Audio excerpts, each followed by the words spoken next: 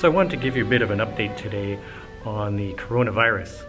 The coronavirus as it relates to Wudang specifically and training in Wudang, so that you get some information about going there. So some of you who have followed this channel before might know that I go back to Wudang in China to train Kung Fu regularly. And in fact, I've got a trip booked towards the end of April this year, 2020, to go back and train. So I've got kind of a vested interest in what's going on with the coronavirus in China and around the world, but specifically in China and Wudang right now. So it's kind of a selfish interest on my part, so I've been following it carefully. So I wanted to give you an update and some information. Now, just off the top, I have to say I'm not an expert, I'm not a doctor, so I'm not giving you any kind of medical advice, and because I'm not an expert in either the politics or the procedures or anything like that, I'm not giving you an analysis of any of the policies or procedures going on around the world, including China. But I'm just giving you information as it relates to going there to train as best as I can through knowing what's happening over there by being in contact with different people there. And I'll give you some perspective as to some of the information around the disease itself. So the coronavirus, there's lots of information out there, so if you're going to research the coronavirus, I really recommend that you go to really reputable sources. You can go to medical websites that are well respected, you know, the Mayo Clinic and things like that, to get some real clear information. The government websites in your own country would be a really good resource for information. And really don't rely on or believe in the information that you're getting on social media, because there's a lot of rumors and people are feeling really nervous and scared right now. So a lot of exaggerated information is being passed around out there. Now the coronavirus it's called the novel coronavirus, meaning the new coronavirus, and coronaviruses are a family of respiratory diseases. So I believe the cold and the flu, influenza, are related, and even SARS and MERS that happened a number of years ago, H1N1, I think they're all kind of related. But again, an expert or a doctor will know more information on that than me. So it appeared and became sort of more of a serious thing in late December, kind of early to mid-January, and China was starting to see some emergence of that and realizing that it was becoming a serious situation. So obviously they developed a lot of procedures around that, and them and a lot of people around the world are doing what they can to really kind of clamp down on it right now. Now it's really centered around the city of Wuhan. And Wuhan is in the province of Hubei. Now, the reason that that's important to us if we're interested in Wudang and studying Kung Fu or Tai Chi or Taoism in Wudang is that Wudang is also in Hubei province. Well, Wudang is a little bit northwest of where Wuhan is. Wudang is much smaller. Wuhan is about 7 million people, I believe. And Wudang, I believe, in the main sort of town center, is under 1 million people, which is pretty small kind of village by Chinese standards. And then, of course, there's all the mountainous regions, the different temples, and a lot of the schools are in really kind of sparsely populated areas from the bottom towards the top of the mountains. If you drive from Wuhan to Wudang, it's something in the neighborhood of about a 5.5 to 6 hour drive. So it's not super close, but it's not super far either. So there is definitely the possibility for the coronavirus to be spread over there. Now I'm recording this in mid-February, so mid-February 2020. So the virus is spread around. I think there's, at this time, well over 20,000 people in Wuhan itself infected. And then worldwide, I believe it's over, like the rest of China and elsewhere in the world, it's up over 30,000 people infected right now. Now, in communicating with the people in Wudang, from what I understand, in the main Wudang town, at the moment, there's about 6 people infected. And the cases have been fairly steady, so it could change, but that's the situation right now. Now, because Wudang is in Hubei, the Chinese government decided to contain the virus, with really strong measures. So they've really isolated the whole province of Hubei. So nobody's allowed to travel in or out of Hubei. There's no planes going in or out, no trains going in and out, and no buses going in and out. And even within the province, so I've been talking with the people in Wudang, none of the buses within the town are running, taxis aren't running. The temples are all closed. There's sort of tourist buses that go up and down the mountain to the different temples. That's all shut down and so on. And all the businesses, pretty much except for a few of the grocery stores, are shut down. So pretty much everything is closed. So from what I understand, it's a real ghost town on the streets there. Now you're allowed to go out a little bit if you need to go grocery shopping or get some supplies. But when you go, you're really mandated to wear a mask, and you have to go through checkpoints at certain parts of the town. And there they'll ask you to sign in, and they'll take your temperature, make sure you're not showing any symptoms of the disease. So that happens at certain checkpoints, and also as you're going in and out of the stores, like the grocery store as well.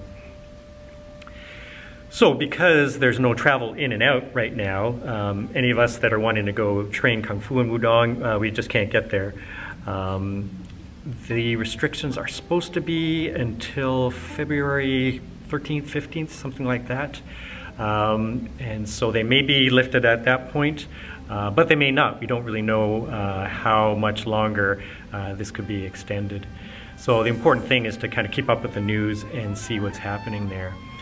For myself, I've got a flight booked towards the end of April, and the airline I'm flying, I'm in Canada, so the airline I'm flying is Air Canada, and this time, and they've canceled all flights, all direct flights going into China, even Beijing and Shanghai, until the end of February at least. So there's been a number of other airlines around the world that have done the same thing. And then also, if you're in the U.S. and a few other countries, they're limiting any foreign citizens who have been to China recently. They're not allowing them to come into the country. So that's something to consider strongly too, if you're wanting to travel. The schools themselves, some of them are operating, some aren't. So I've seen some posts, I believe Chen Shixing's school is closed.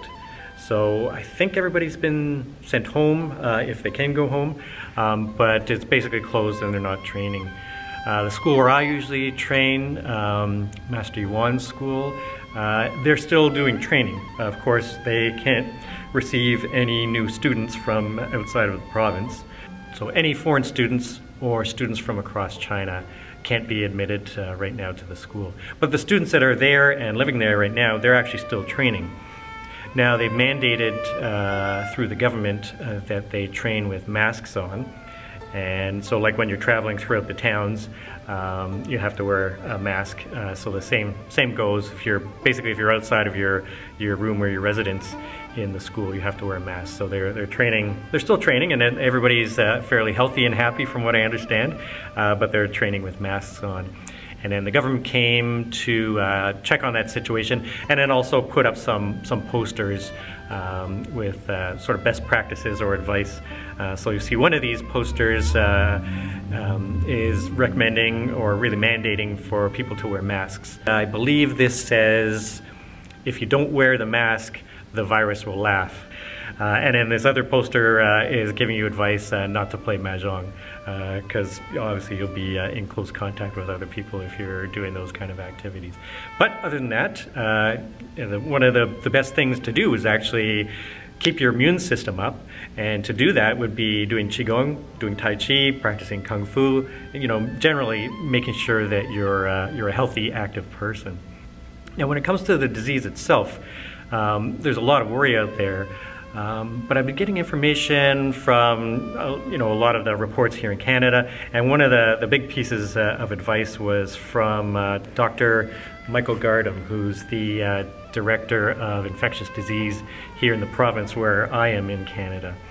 And one thing that he's mentioning is putting this whole thing in perspective. So right now we've got tens of thousands of people infected, and I believe it's 900 people that have died, unfortunately, from the disease. So it's very serious.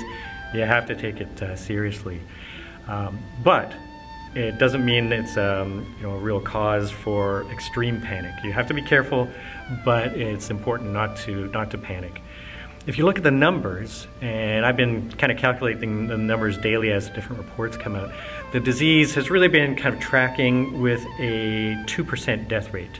So out of all the people that are infected, generally 2% could and have been dying. Now, Dr. Gardam said, we have to look at this too in perspective of population. And first we'll look at the population of China. So there's about 20-odd thousand people infected in Wuhan. That's a city of 7 million people. So it's actually, a cause for concern that this is happening, but it's a very small portion of the population. And then if you look in China, it's, close to somewhere around 30,000 people infected in a country of 1.4 billion. So it's important he feels important for us to keep those numbers in perspective. And then if we look at Wudang, it's a city of, I think 750,000, a little under a million, something like that, with 6 people infected. And I don't think any deaths, thankfully. So we got to keep this in perspective. And he was also comparing this to SARS. Of course, we know SARS happened a few years ago, and it was a serious situation too, and it killed a number of people. But he said the diseases are very, very different. While this is likely more contagious than SARS, it's not nearly as contagious as influenza, or we'd already have it widespread here in Canada. And the second thing is that the mortality rate of 2% looks very scary, but we know that's going to drop. And so, this is not as dangerous as SARS was, and it's not as contagious as influenza, and so we're going to have to see how that actually plays out. There's flu, there's RSV, there's a variety of viruses that are going around that have the potential to kill Canadians every year. This is the thing with humans, right, is we focus on the new thing because it's scary, but the thing that we're used to, even if it's more deadly currently, we don't pay attention to it. So he was saying that SARS is a disease that's more concerning or more dangerous for the individual and less for the population, meaning that the death rate was a bit higher than coronavirus. The death rate for SARS was about 10%, and the death rate for coronavirus so far is 2%. And he was saying that SARS was actually much more difficult to catch than coronavirus. So coronavirus is easier to catch, so it's been spreading pretty rapidly. But for the individual person, when they're infected, the danger to the self is a lot less. A 2% death rate versus a 10% death rate with SARS, where SARS was harder to catch but had a higher death rate. So he also said to look at influenza, the flu. That goes around to every country, through flu season, when generally in the winter time, so December, January, February, March kind of time frame. Influenza has a death rate of also approximately 10%, and it's much easier to catch than either SARS or the novel coronavirus. So it's kind of more of a danger to to the population and more of a danger to the self. I think last year, from what I was looking at online, the flu killed over 600,000 people, something like 650,000 people worldwide. So we have the flu killing 650,000 people worldwide, and right now we have coronavirus killing somewhere around 900 people worldwide, mostly in China. So in the US alone last year, I believe 60,000 people died of the flu influenza. And right now, nobody in the US has died of coronavirus. So we have to keep these numbers in perspective so that we can be vigilant, but not panicky. He was actually giving advice to people who were actually going to travel to Asia. People are asking, should I wear masks on the plane? Should I wear masks when I'm there? And he was saying, you have to listen to the regulations in the country that you're in, and the regulations or the recommendations of the country that you live in as you're traveling. He said, but in general, the masks aren't really as effective preventing the spread of coronavirus as you would imagine. A lot of the time we see people wearing sort of surgical masks, the sides are open, and people are actually contracting the virus mostly by touching a surface that has the virus on it, and then touching their face or their eyes, rubbing their eyes, touching your mouth, and that type of thing. Even eating. So the most critical thing is to really wash your hands carefully, and wash your hands for a good long time, like 30 seconds apparently. You're supposed to wash your hands 30 seconds to a minute with warm soap and water. That's critical. If your hands aren't washed, to make sure you don't touch anywhere around your face or your head. And people wearing masks aren't really protecting their eyes unless you have goggles on, and the virus actually can enter through the eyes quite easily apparently. So, the mask might be mandated where you are, and you should listen to the regulations. But the most important thing is to really keep clean, keep your hands washed, and keep healthy, well rested, so your immune system is strong, so that if you do catch it, your body is able to fight it off. You know, and that's the thing to really consider here, is that catching coronavirus is not a death sentence. It's something serious. You got to take it seriously. You don't want to be cavalier about it, but you don't need to panic. You seek medical attention if you are feeling symptoms of cold or flu. But again, you know, don't panic. So I hope this information was helpful, and I'll put new information up as I find about the possibility of going to Wudang to train after the whole coronavirus situation is contained. And when I get back to Wudang, I will try to continue to document my training and my travels and my journeys there. Hopefully find it interesting and helpful if you're interested in the Chinese martial arts and if you're interested in training in China. Well, thanks again for watching, and if you train, please enjoy your training. There's a lot of very important differences. For one, we know that the death rate with this new virus is much less than SARS. And likely, as we get more and more information, as time plays out, the death rate's going to drop and drop and drop and drop. So it's going to end up likely looking more like seasonal flu rather than SARS. So it's definitely not as dangerous.